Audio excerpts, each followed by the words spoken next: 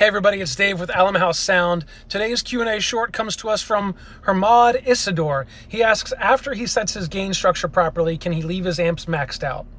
So Hermod, no, we want to work backwards when we're doing all of our settings.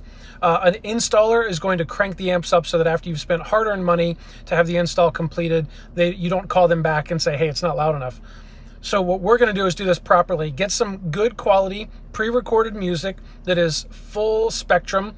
You can do this with white noise, pink noise, or actual music. But set your input level to be between -12 and -9, and then that fader at 0. Move on to your main fader, set that at -5. That gives you some additional headroom to work with on slower passages or music. Then set your amps according to the dB level that you want in your room that fits your venue. Hope that helps. We'll catch you guys in the next one. Peace.